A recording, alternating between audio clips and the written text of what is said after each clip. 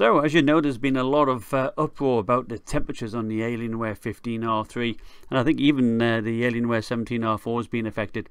And I spoke with the Alienware tech today, and we installed the BIOS 1.06. There's a beta BIOS, and this is the download link here. I'll put it at the bottom of my description. We installed it, he took over my computer, we ran a few tests, and I did a little bit of overclocking. It seemed okay, so I was quite excited. In fact, I was very excited, to say the least. You can check in your here to see what BIOS you have by typing MS-info32 and look up the system information.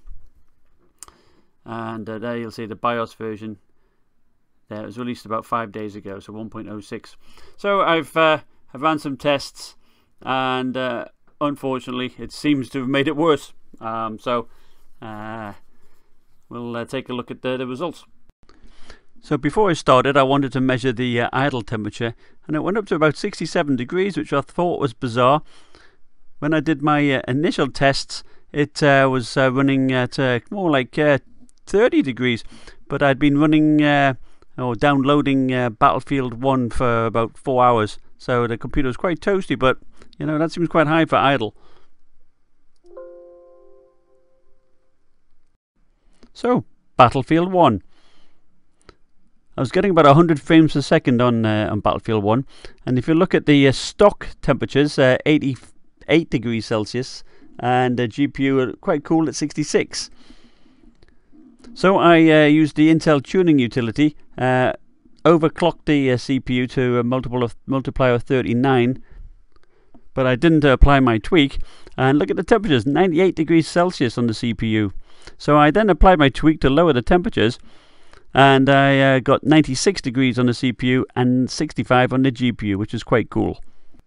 But the CPU is still too hot.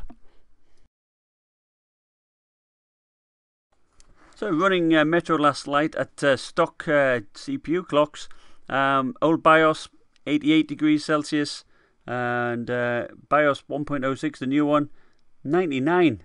It just doesn't make any sense to me. When I ran that with the tech, it was around about 86, which still is not great. So that's a bit disappointing.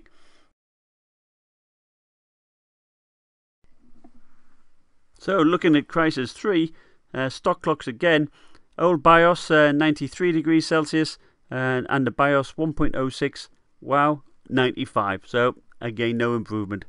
That sucks. So Witcher 3. So the old BIOS gave 83 degrees, but looking at the new one, the 1.06, 95 degrees.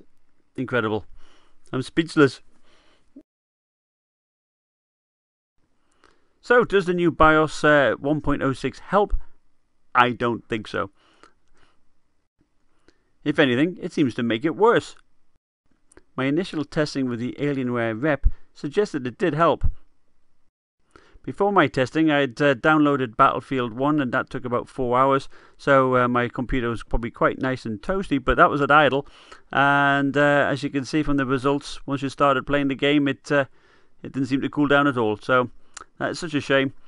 So I hope you find that useful. If you did, please give me a thumbs up and subscribe. Thanks now. Bye.